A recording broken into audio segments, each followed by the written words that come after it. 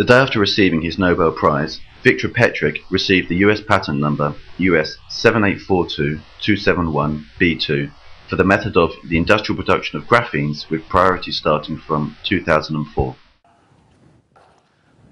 Так можно представить себе. This is how you can imagine the graphite particle. Она точно напоминает вот этот пакет. It is exactly like these sheets of paper. Each of these pages is a two-dimensional carbon crystal, received in 1996 by the recommendation of IUPAC and given the name graphene. По рекомендации ИУПАК название графена. Как произвести? How does the composition of graphite come about? Мы сейчас. We will create right here the so-called graphene. Прямо здесь. Так называемые графены. Я продемонстрирую. I will demonstrate the cold destruction of graphite, resulting in the graphite crystallite being broken down not only into separate graphenes, but also into the graphite blocks containing 2, 3 or more graphenes. Содержащие 2, 3 и более графенов. Сейчас я покажу. Now I will show different ways of how it looks. I will show it by the table.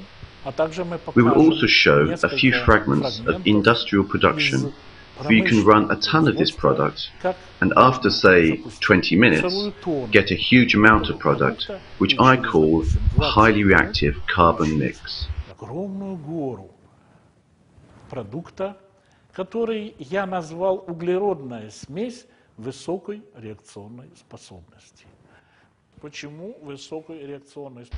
Why is it called highly reactive, and what are we going to see? We will see the following phenomenon. A single graphene will be deformed, and next to it, the following graphene follows suit. It turns out, look at that, it turns out that a chromogenic carbon mass, consisting of graphite graphenes and packages, we will now see.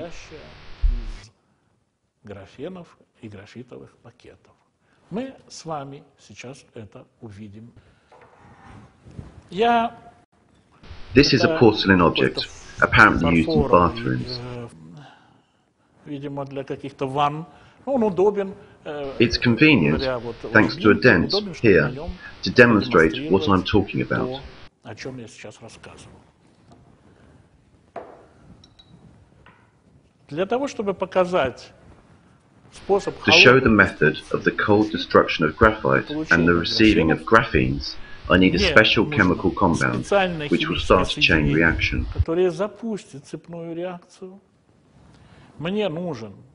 I need a graphene, which has already entered the interlayers of space, the chemical compounds. And I need a special initiator, which I will show subsequently. How to launch a reaction in an intensive way, where, for a few seconds, there is literally an explosive eruption.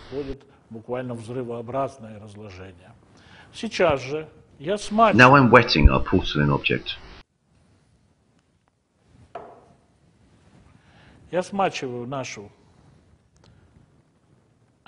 Showing that there are no acids.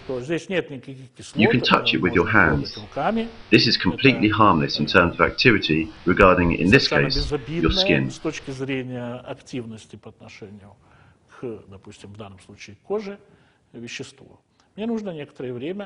I need some time so that the film here will be almost dry.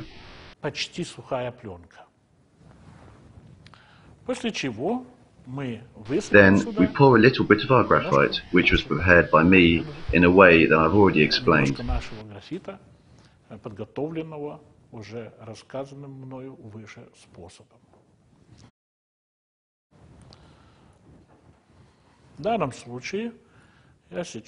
In this case, I take a little bit of our graphite.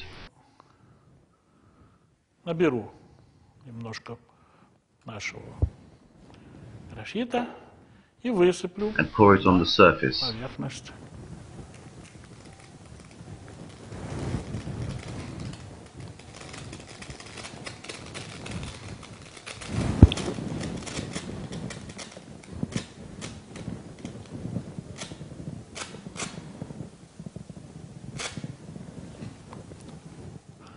Надеюсь, слышно. I hope that you can hear that distinctive sound.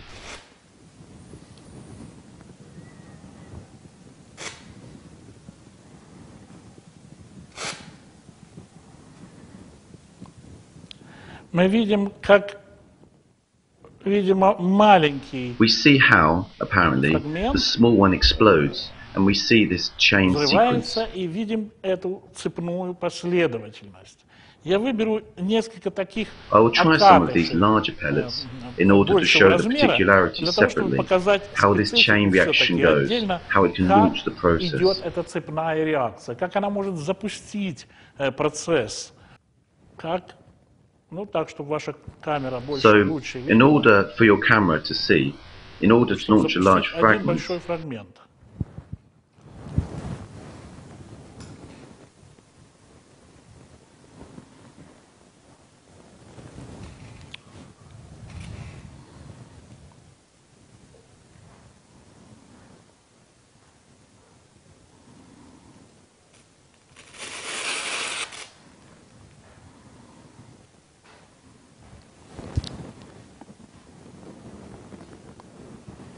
Вот мне кажется, что it seems to me that we have clearly seen how. как Here's one наглядно more that's еще left. один остался.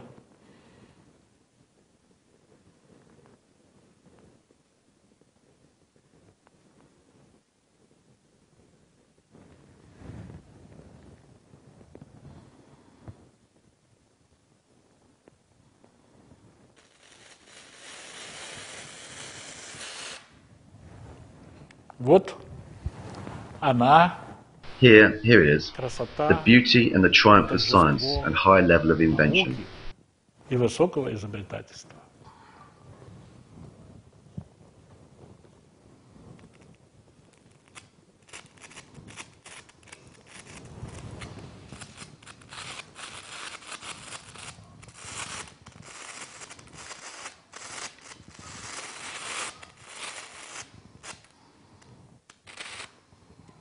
Вот некоторые даже упав там. Even some of them that fell are processing.